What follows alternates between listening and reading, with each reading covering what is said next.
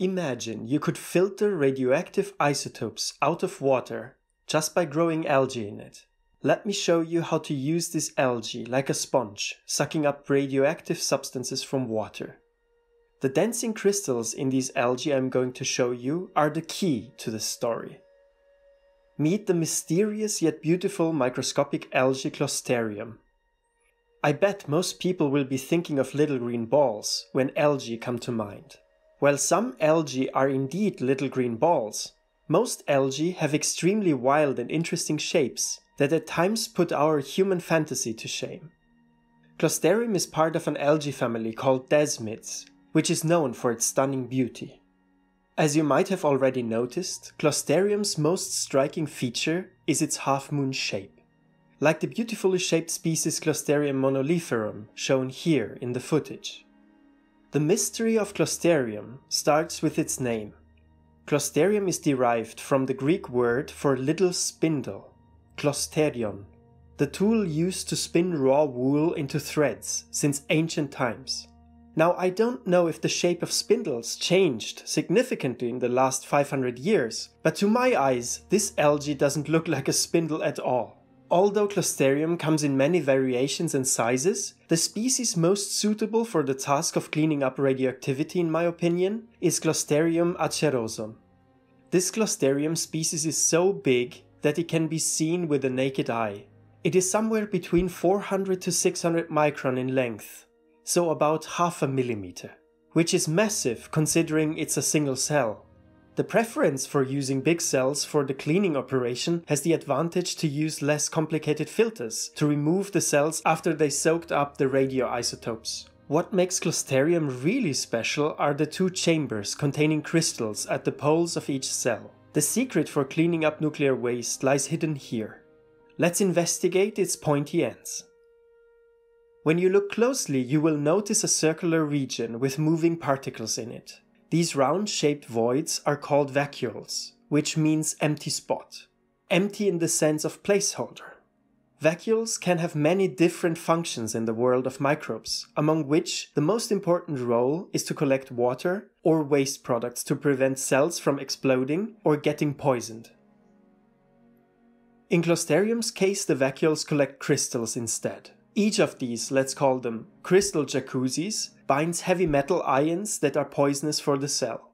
But the crystals of Closterium are so unique in the algae world that it is being debated whether the crystals have a different function as well. One proposed idea is, for example, orientation.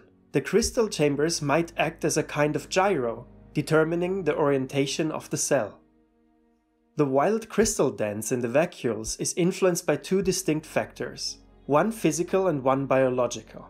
The physical cause is Brownian motion, which is a random movement of microscopic particles caused by the collision with fast-moving molecules in the liquids they are in. And the biological cause of the crystal's movement is the constant stream of cellular plasma flowing around the vacuole with relatively high speeds, depositing the crystals in the center. That whole scene in the vacuole looks like a microscopic storm. The vacuoles are a bit like the eye of a tiny hurricane. Until the 1980s, it was believed these crystals consisted mostly of calcium sulfate, the stuff plaster cast is made of. But it turns out the crystals in Closterium are actually made of an insoluble barium-strontium sulfate complex. Strontium, you say? Bingo!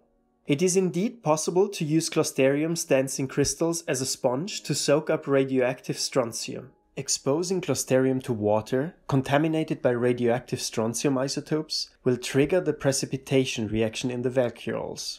The crystals formed will soak up the radioactivity and store it safely in the cells. Radioactive strontium isotopes are released during nuclear fission and can easily contaminate water. Radioactive strontium is especially problematic for the human body because of accumulation and because of taking the place of calcium. I would say it's more than a nuisance if your bones and teeth start to become radioactive. Liquid nuclear waste is extremely difficult to dispose of without the risk of worsening or spreading the contamination. The question is, how do we get the radioactive strontium isotopes out of the water? Enter Closterium. This algae's ability to bind strontium in its dancing crystals has a huge potential for the decontamination of radioactive water. And as I already mentioned before, also the fact that Closterium cells are rather big is a crucial factor for being able to filter off the cells after they soaked up the radioactivity from the water. So this is how I would imagine the practical application would look like. First, adjust the pH and temperature of the liquid nuclear waste you want to treat and add missing nutrients in case. Sounds complicated, but the only thing you really need is the pH buffer, because Closterium doesn't need much luxury and grows almost anywhere as long as it has enough light.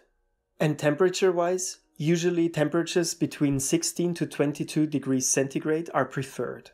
Secondly, wait until Closterium grows and then use a filter to remove the cells from the liquid. The size of the cells makes it possible to use quite simple filters. Et voilà! The cells contain now most of the radioactive strontium in a precipitated, water-insoluble form and can be disposed of as solid nuclear waste. After you repeat this procedure several times, the radioactivity levels of the water should drop, and you can release the purified water into the environment without harm. But as it seems, this attempt has never been made on a large scale. So it would be really interesting to see how this plays out on a large scale. Real-world testing would show how feasible this method is. I hope you found this interesting and I could inspire you to give it a shot. I'm pretty sure it might work. Anyhow, maybe you see algae with different eyes now, and I hope you discovered a special love for the wonderful algae Closterium. Thank you for watching. Let's dig up some more dirt, and let's stay curious. Please listen carefully.